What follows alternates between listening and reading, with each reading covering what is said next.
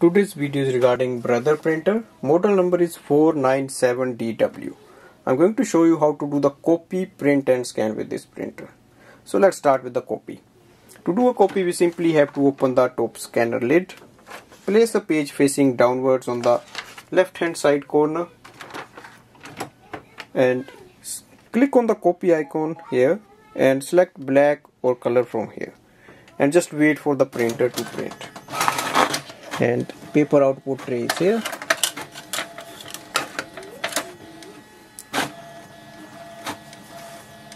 We will also see what is the quality of the print.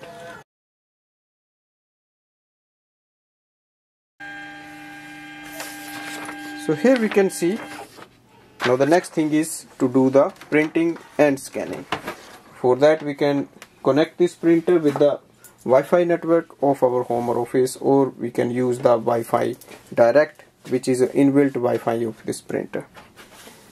And if you want to know how to do that, you can just watch my Wi-Fi direct video or Wi-Fi setup video for that.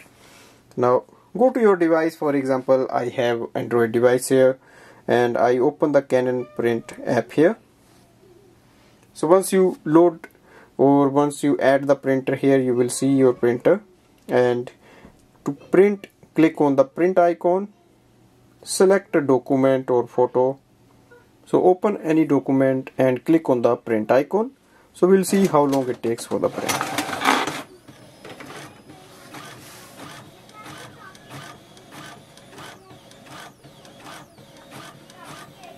It also depends how much data you have sent, and just wait for the printer. So speed is not that fast if it is a lot of printing you have to do. It's not very fast printer.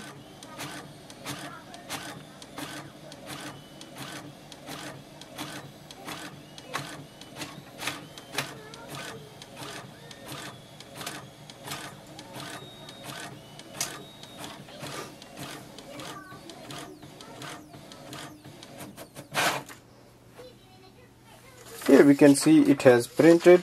So here is the result. So printing is good and black color is clear and visible. There is no problem in that. Now I'm going to show you how to do the scanning with this printer. So go back, and in the app we have to open the scan. As you can see here, we can use the scanner or the top feeder tray for scanning. So I'm going to show you how to use. So I'm going to scan this side of the page, and I'm going to place in the top feeder tray facing downwards like this. So make sure you push it and it will make a sound here. That means it is loaded properly.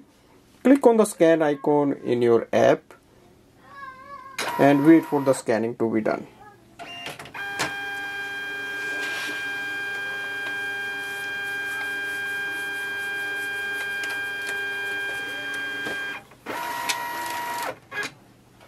So we can add more pages if we want, or we can click on the done button, and here we can see it has transferred the scan successfully.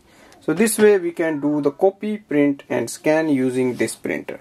Thanks for watching.